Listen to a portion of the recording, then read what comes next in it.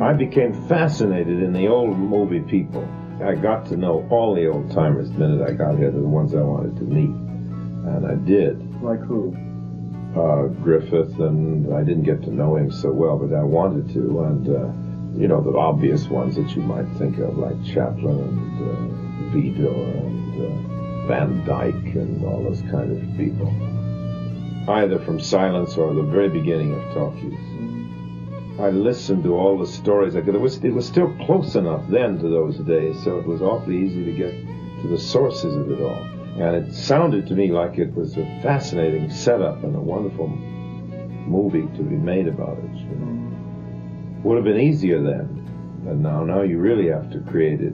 It'd be more of a, freer but less true, maybe. But you wanted to meet those people just because you... Yes, not because of the movie. That's why I began to want to do it. To make a movie about it. Because they'd talk about it and talk about their first beginnings and all that. And I became very interested in the early Hollywood, but only when I got here. Never struck me before. And in a way, you know, Kane was part of that, because not the very early Hollywood, but pretty early, this town began to be dominated by Hearst, and it kind of came... was partly from that road that I came to. In September of 1952, Orson Welles worked with the BBC for a portrait of early American director Robert Flaherty. Flaherty, who directed the first docu-drama film, Nanook of the North, in 1922, had passed away the previous July. As Welles just mentioned, when he got to Hollywood in the late 1930s, he was fascinated by early film people, and they were more than happy to share their stories with the then boy wonder. In April of 1953, the BBC hired Welles to read 1 hour of poetry from Walt Whitman's Song of Myself. I celebrate myself and sing myself, and what I assume, you shall assume. For every atom belonging to me as good belongs to you. I loaf and invite my soul. I lean and loaf at my ease, observing a spear of summer grass. My tongue, every atom of my blood, formed from this soil, this air, born here of parents, born from parents the same, and their parents the same, I, now 37 years old, in perfect health begin, hoping to cease not till death. Creeds and schools in abeyance, retiring back a while, sufficed at what they are, but never forgotten. I harbor for good or bad. I permit to speak at every hazard, nature without check, with original energy. The next month, the Italian comedy Man, Beast, and Virtue debuted, in which Welles co-starred. From September 7th into October, Welles was involved with Ballet de Paris at the Stoll Theatre in London for a production of The Lady in the Ice. In October, the production moved to Paris. Welles directed, wrote the libretto, and was the ballet's costume and set designer. He later told Peter Bogdanovich, it was very successful in London, and only moderately so in Paris, where it was very badly lit, as everything always is in Paris. The plot is, a girl's been found, like dinosaurs have been found in a block of ice, and she's on display in a sort of carnival. A young man falls in love with her, and his love melts the ice. But when she kisses him, he turns to ice. A little parable for our times. It would be the only ballet Orson Welles ever directed. At that stage, I was making, I think, 5 radio series. I was making The Scarlet Pimpernel with Marius Goring. Michael Redgrave was doing Horatio Hornblower for me. And then I was doing a series called Theatre Royal with Laurence Olivier. And when Laurence Olivier wasn't available, Ralph Richardson took over. I had that period, I had under contract to me, besides Orson, Laurence Olivier, Michael Redgrave, Ralph Richardson, John Gielgud. Oh, Alec Guinness worked for me, and anybody else. They were all under contract for me in radio shows. In late September of 1953, Broadcasting Magazine reported that Harry Alan Towers had sold shows to both ABC and NBC for the fall. ABC would welcome Horatio Hornblower back for a second season, starring Michael Redgrave. Meanwhile, on NBC, a new half-hour anthology program starring Sir Laurence Olivier, called Theatre Royal, would take to the air. The program debuted on October 4, 1953, with Orson Welles starring in an adaptation of Alexander Pushkin's The Queen of Spades. Pushkin wrote The Queen of Spades in the fall of 1833. It's a short story about how human greed can lead to madness.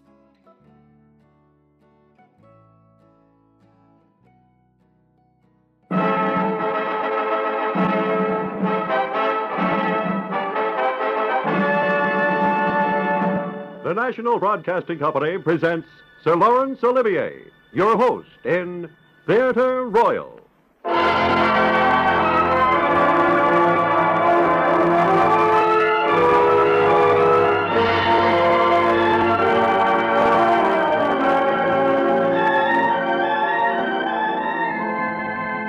This is Laurence Olivier. I'm speaking to you from the stage of the Theatre Royal Haymarket, in the heart of London's theatreland. This is one of London's oldest theatres, and it is appropriate that I should introduce the first of this new series of programs from here.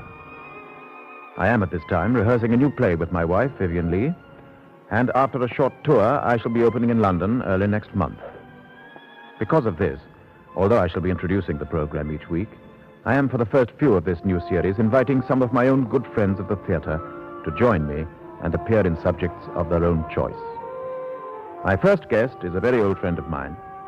A good few years ago, I had the pleasure of appearing as his guest on his own program from New York, and that is why it gives me particular pleasure to return the compliment and to reintroduce you this week to Orson Welles. Orson has chosen a famous story by Alexander Pushkin, which you may know. It is a tale of excitement and suspense, which I think you'll like. Here he is then, Orson Welles, in the role of Hermann in The Queen of Spades.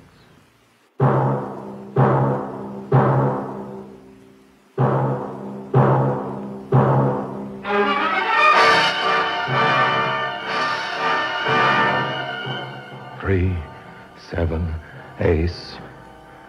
3, 7, ace. 3, 7, ace. 3, 7, queen. Queen.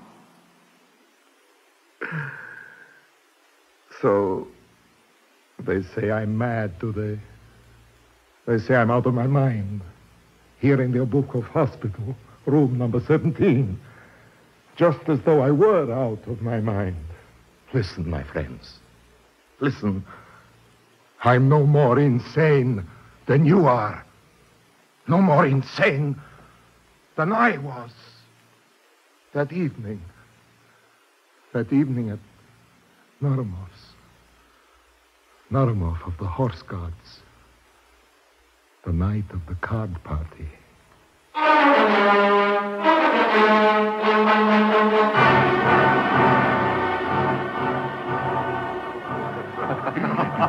And how did you make out, Stewart? Did you win? No, I lost, just as I always do. I always have been unlucky at cards. I play carefully. Never raise the stakes, keep my head, never let myself be put out. Yet I always lose. And you've never been tempted into putting your winnings back onto a sequence? All on one card, double on the second, double again on the third? Not me, I'm afraid. You surprise me. I wish I'd got your temperament. What about Herman here? He's never had a card in his hand in his life. Yet he sits here till 5 in the morning just watching us play. Why not? Play fascinates me. Just to watch. And you never want to join in and try your luck? No. I'm in no position to throw away what I've got in the hope of winning more than I need. Well, if you never start gambling, I suppose you never acquire a taste for it. But you know, there's one person I can't understand. I wonder who's that? My grandmother, the Countess Anna Fedotovna. Oh. She never touches a card. Your grandmother, the Countess? Uh-huh. But why should she want to gamble? She's over 8 years old. True, but that only shows you've never heard the story. No? And what is her story, then? Come on, Tomsky, you cannot leave us all in the air like that. Well, it's very simple, really. The Countess knows an infallible system. Oh, she could win every time she played. True. Nonsense, my dear Tomsky. There's no such thing as an infallible system. There's always a chance of losing. That's why I always refuse to play. There is an infallible system, Herman, if you know it. And the Countess does know it. Now listen to this. About 60 years ago, she was in Paris. Beautiful, rich. And she had a passion for cards. She had a run of bad luck. She lost every time she played.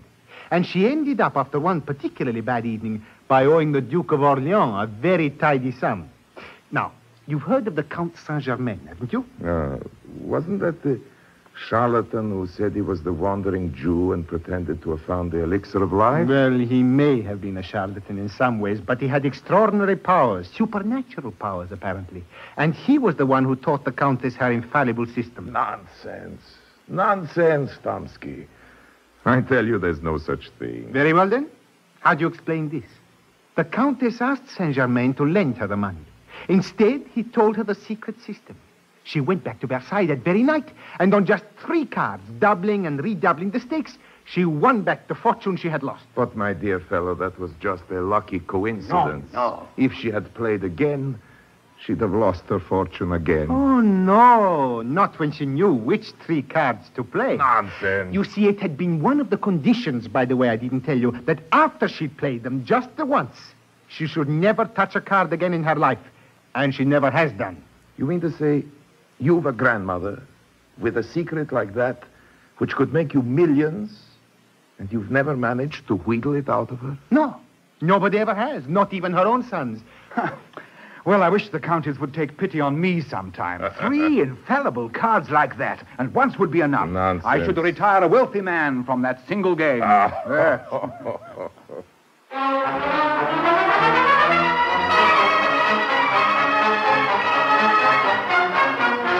Oh, I had scoffed at the tale, pretended to disbelieve it, but in my heart, I knew it was true.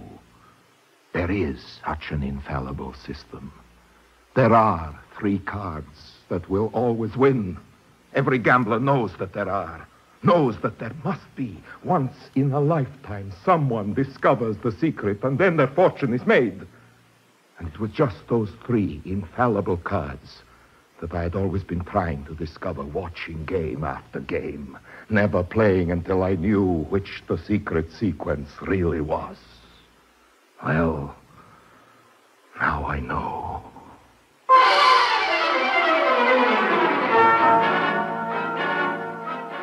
All night long I had lain awake, thinking about the secret and the one old woman who knew it. Next morning, I took a walk through the streets of the city. I stopped before an imposing mansion. Excuse me, sir. Yeah. Whose house is that over there? On the corner? Yes. The Countess Fedotovna's. A great lady, sir. The Countess? The Countess Anna Fedotovna? That's right, sir. The only one. She's an old lady now, sir. 87, they say. And who is the young lady? The young one sitting at the window? At the embroidery frame, sir. Yes. Oh, that will be the Countess's young ward, Lizaveta Ivanovna. Lizaveta Ivanovna. Thank you. Thank you, sir. So the Countess has a pretty young lady to look after her, has she? Well, maybe that will prove to be the answer. Yes, she was to be the answer, all right. Lizaveta Ivanovna. Day after day, I went back to the house, standing there in the street, gazing up at the figure in the window, wondering what went on between her and the Countess. Did she know the story of the old woman's secret? No. Not until I finally told her. They talked about other things up there in the Countess's dressing room. What are you gazing out of the window for, child? Is it so interesting down in the street? I'm sorry. I wasn't thinking. Not thinking. You looked as though you were lost in thought. Maybe you find it far too dull, reading to me. Oh, no, my lady. Shall I get the book that Prince Pavel sent you yesterday? No, I don't feel in the mood for being read to. The novels they send me are a lot of ridiculous nonsense. Is the carriage ready? Yes, my lady. It is waiting at the door till you require it. Then I shall get dressed and we will drive to the park. Please be ready to start when I am dressed. Yes, my lady. Natasha. Yes, mademoiselle. Do you know that man down there in the street? He has been standing there all the morning. The officer, mademoiselle? No, I never saw him before. What uniform is he wearing? Well, I am not sure, mademoiselle, but... Yes, he is a captain in the engineers, I think. It is very handsome. The uniform, I mean. Yes, mademoiselle. I knew that she had seen me, standing there each morning. I had seen her blush and pretend to turn away to her embroidery. But always her eyes stole back to me. And I knew that sooner or later I should succeed. And then one day, as she was helping the old countess into her carriage, Careful. I slipped the note into her hand. I saw her start of surprise, her indecision, whether to throw it away or not. Then I saw her hide it in her glove as the carriage drove away. Know then, my adored one, that you are more to me than life itself. Though I have only had the exquisite happiness of gazing at you from afar, I live for the day when I shall hear your voice, and when I shall have the courage to declare myself your devoted slave, Hermann. But what am I to do? Whatever would the Countess say if ever she were to find out? The man is far too bold. I shall have to return his letter. Yes, she returned my letter, just as I knew she would, with a brief note of her own. Sir, it said, I am sure that your intentions are honorable and that you have no wish to offend me, but I cannot begin an acquaintance in such an imprudent manner. I return your letter and trust you will never give me cause to complain of your disrespect.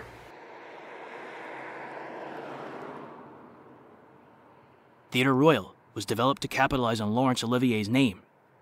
At the time the program launched, Olivier and then-wife Vivien Leigh were getting set to appear in Terence Rattigan's comedy, The Sleeping Prince, in the West End. The play would run for 8 months. It made Olivier temporarily unavailable to star in his own program. Many fine actors of the British stage and screen were involved in individual episodes of Theatre Royal, like Robert Morley, Harry Andrews, Muriel Forbes, and Daphne Maddox. The music was credited to Sidney Torch. Oh, yes, I was in her thoughts. I had every cause to be, for never a day went past now without my sending her another note smuggled into her, sometimes one way, sometimes another. Please, be good enough not to bring me any more letters, and tell the person who sent you that he ought to be ashamed of himself. But of course, mademoiselle, of course. Even though he is devoted to you. Even though I was devoted to her. Day after day, I begged her, implored her to let me visit her. And it was not long before I was receiving her replies. Before she was telling me that she, too, was in love. Before she was ready to do everything I asked of her. And then, at last, the letter for which I had been waiting was thrown down to me from the Countess's window. Oh, what a letter that was. This evening there is a ball at the German embassy. The Countess will be there. This is our only chance of meeting alone. As soon as the Countess and I have left for the ball, the servants will be going out and the porter will be in his lodge. Come to the house at 11:30. Walk straight in. If anybody happens to stop you in the hall, go straight upstairs. Probably you will be seen by no one. If so, turn to the left through the anteroom. You will reach the Countess's bedroom. There you will find 2 doors. The one on the right leads into a study which is never used. The one on the left leads to a corridor, at the end of which is a staircase. It leads to my room. I shall have returned by 2 o'clock. No, there was nobody to challenge me. The porter was asleep in his lodge, and the servants were not about. By 11:30, I was safely inside the Countess's apartments. But it was not the left-hand door I opened, the one that led on to Ivanova's room. No. It was the door into the empty study, next to the bedroom of the Countess. There I waited until 2 o'clock. And in my pocket, there was a pistol. It was 2:30 before she returned. And I heard them enter the bedroom, just beyond the door, where I was hiding. Good night, my lady. Oh, so you are going to bed? Already, my dear. If you will excuse me, I'm very tired. Very tired, she says. A girl of her age. Aren't I tired as well? I thought that Natasha would be attending your ladyship. Oh, to be sure, to be sure. Don't bother about me, my dear. Nobody cares for an old woman like me. Go to bed then if you are so tired. Why stand there arguing? I'm sorry, my lady. Good night. Good night. Girl. Natasha, unlace me. Yes, your lady. Oh, I'll be quick about it. Uh-huh. Mademoiselle is not the only one who is tired, huh? Oh. I watched the old woman through a crack in the door. I watched the whole repulsive scene, and the wig, paint, patches, and every finery was stripped away, and the gaunt, unlovely features emerged that fashion and artistry had done so much to conceal. At last the maid retired. Does your ladyship wish to retire, or shall I place the chair by the window? The chair is well enough where it is. Take away the candles. I will have light enough from the icon lamp. Good night, my lady. Good night, good night.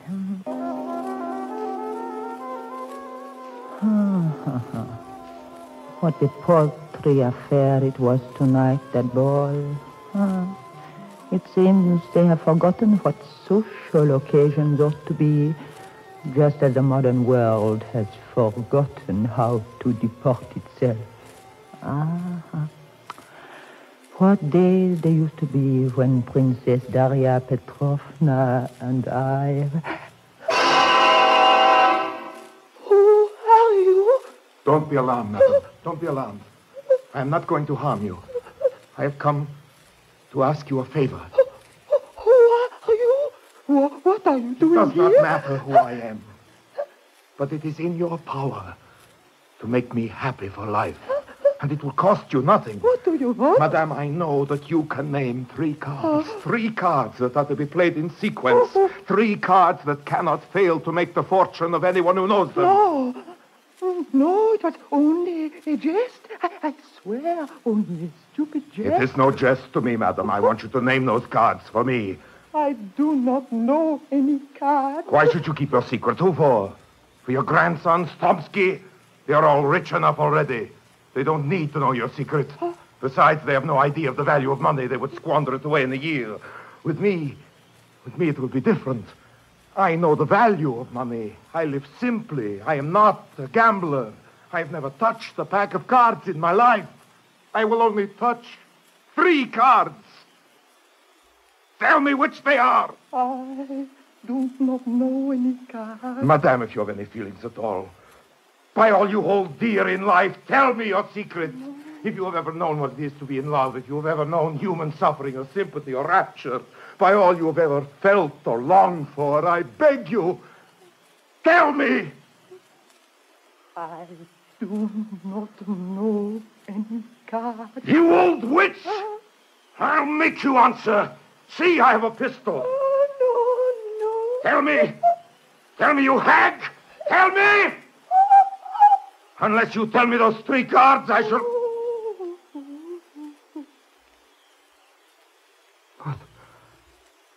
But she's dead. She's dead. Dead! The secret is... No. No. No! It was only then that I remembered Lizaveta Ivanovna waiting for me in her room at the head of the little staircase down the corridor. Herman, where were you? Where have you been? I've been in the Countess's bedroom. I've just left her. The old woman is dead.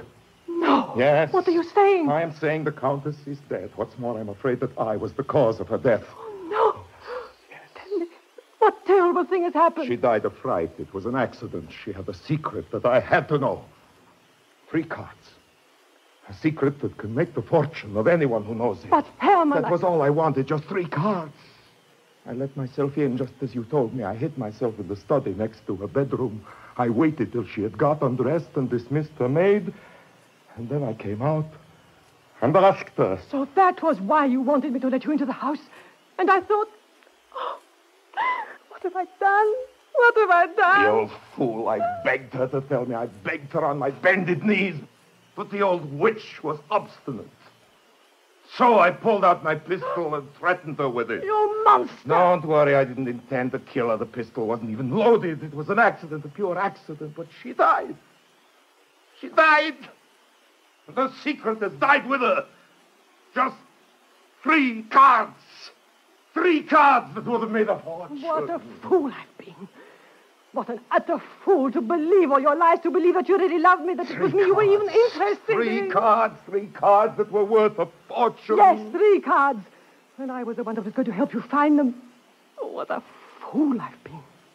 What a wicked fool. But for me, she would never have died. It was I who killed her. I, her own ward. The old woman deserved to die. She didn't. She was kind to me.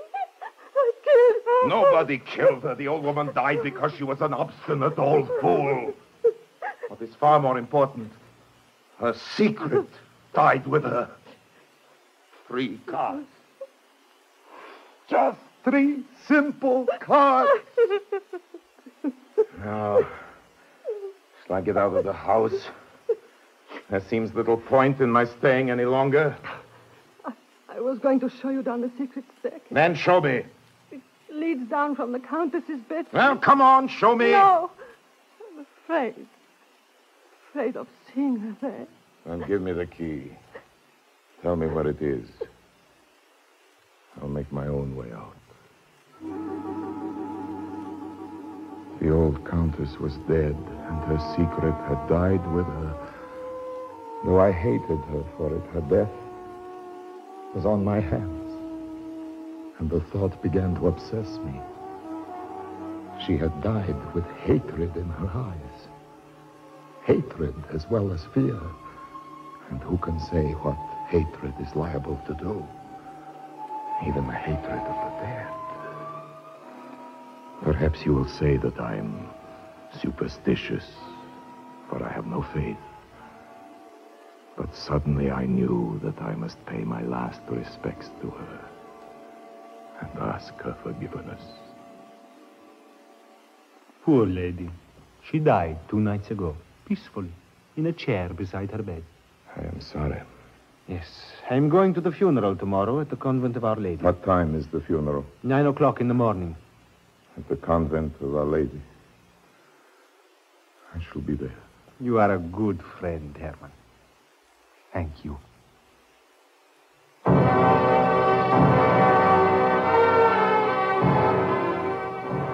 The church was full of mourners, for the old woman had many friends, many acquaintances.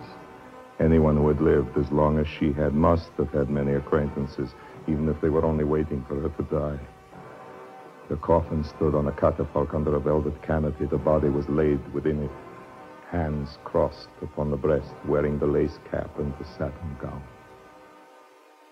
When her relatives had paid their last respects, I, too, approached the coffin.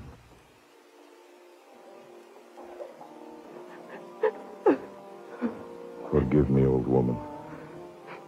Forgive me. I meant you no harm.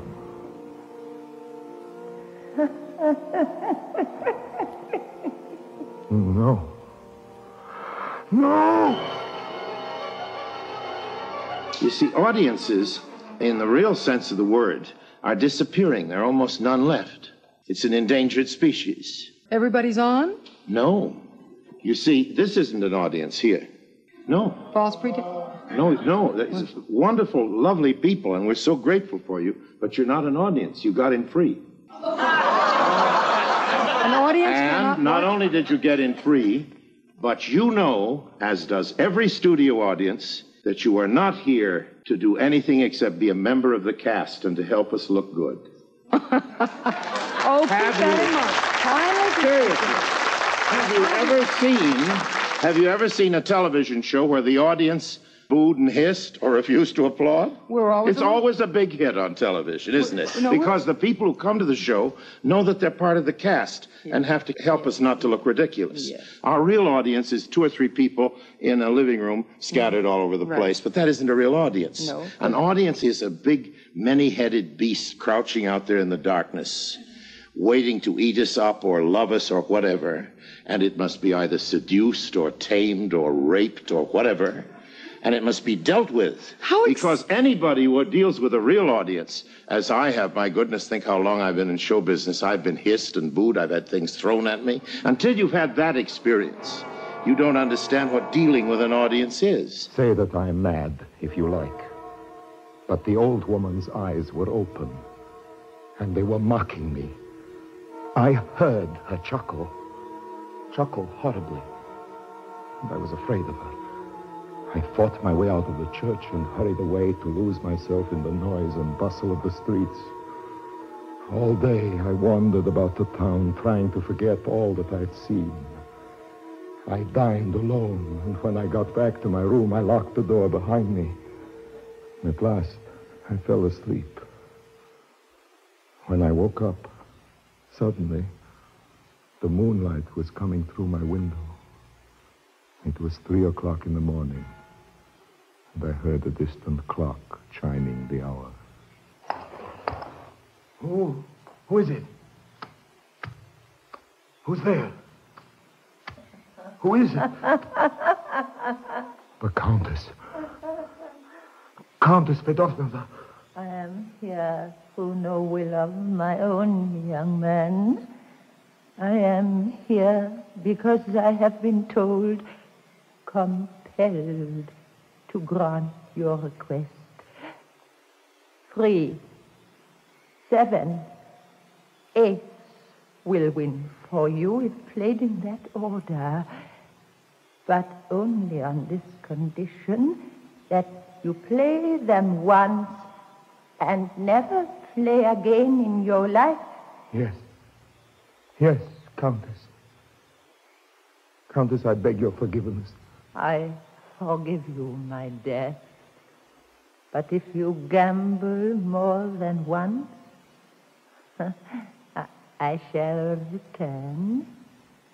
Yes, I accept the condition.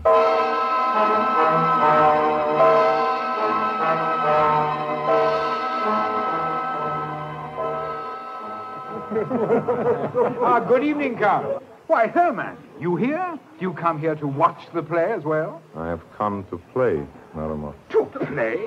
But I thought you never did play. I shall play this once. May I take a card, sir? But of course. Thank you. Well, congratulations on your fall from grace, my dear fellow. I shall watch this. Oh, the best of luck to you. Thank you. This is my card. This is my stake. Pardon me, sir, but what is the stake? I cannot see quite what you've written. 47,000 rubles.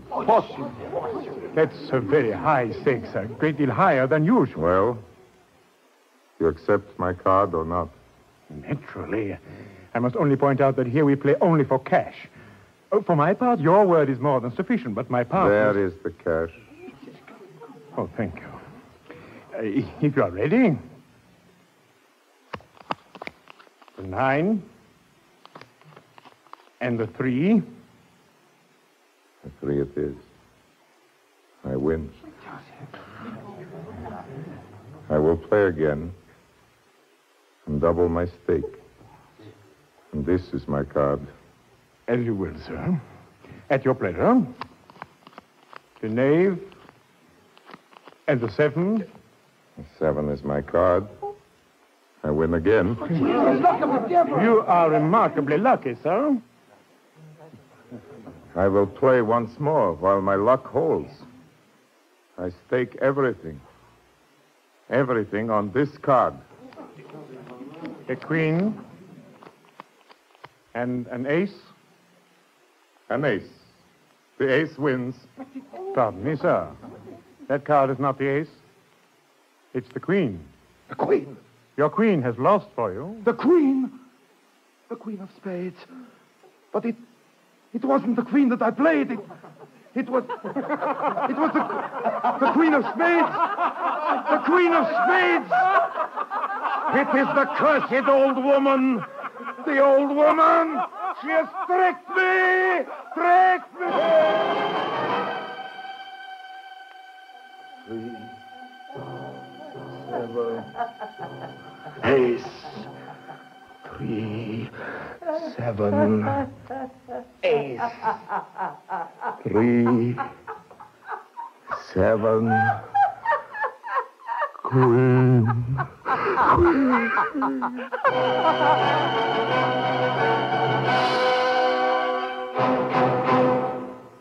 This is Laurence Olivier again. First, I should like to thank Orson Welles for that fine performance in The Queen of Spades, and the other members of the cast who included Ellen Pollock as the Countess and Cécile Chevreux as Lisaveta. I'm looking forward to next month when I shall have the opportunity of appearing myself in the plays which we shall bring you each week. Until then, I will have the pleasure of introducing some more of my good friends of the theatre, including in the weeks to come, Michael Redgrave, and next week, Ralph Richardson. Until then, au revoir, and thank you.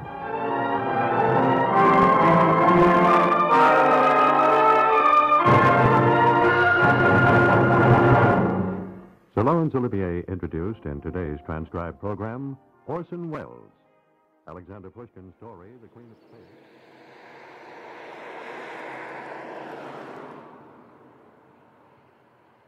Once Sir Laurence Olivier could no longer appear, Sir Ralph Richardson took over as host of Theatre Royal. Selected episodes were repeated, with a different series opening and closing, on ABC Mystery Time in the late 1950s. The show remained in active syndication in the U.S. into the 1970s. Welles briefly returned to America to make his first appearance on TV, starring in the omnibus presentation of King Lear, broadcast live on CBS on October 18, 1953.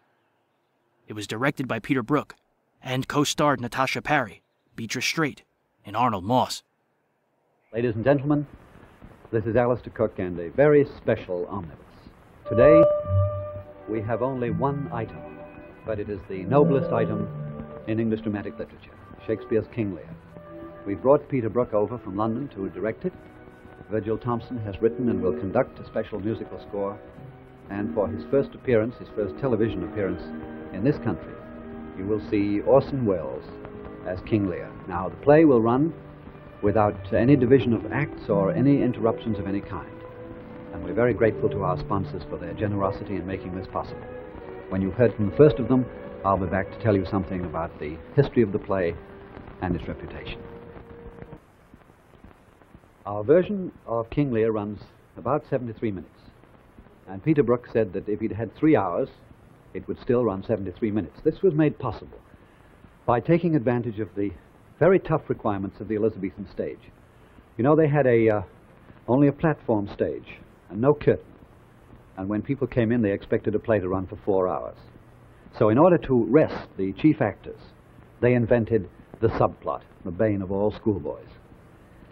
This brought on the second shift of actors. Well, Peter Brook has simply taken the subplot and thrown it out the window. But everything that bears on the tragedy of Lear is in this version. Now about the play. It was written by Shakespeare in his 41st or 42nd year, at the beginning of the last decade of his life. We don't know much about what happened to him in the 6 years since he wrote the gay comedy Twelfth Night. He would never again write anything like that. We do know that he lost an 11-year-old son. and that in the preceding years, when he was writing Julius Caesar, Hamlet, Othello, he seems to have been obsessed with public vices like ambition and treason, and private agonies like jealousy and lust. And now here he came to take an old Celtic myth about an aging king who divided his kingdom between 3 daughters in the hope of ensuring their devotion to him, a hope that you'll see was doomed to defeat. Now, for 2 centuries, this play was baffling and it was unpopular. The 18th century didn't like it because they wanted to believe, that Providence was a very reasonable being who ran the universe in a very orderly fashion, according to the new rules laid down by Sir Isaac Newton. So they called it disorderly, barbaric.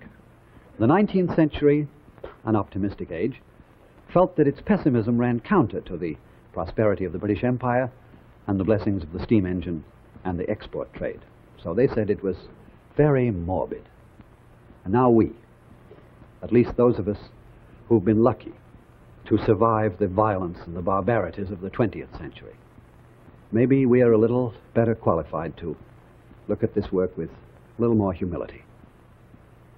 It is the play of an author who, in the prime of life, despaired not only of men and women, but of the God who made them. But this is not the petulance of a small-town atheist. It is the despair of one of the most intuitive human beings who've ever lived, and of the most greatly gifted of our poets. So, we give you King Lear in the hope that you may learn more from Shakespeare's pessimism than from the optimism of lesser men.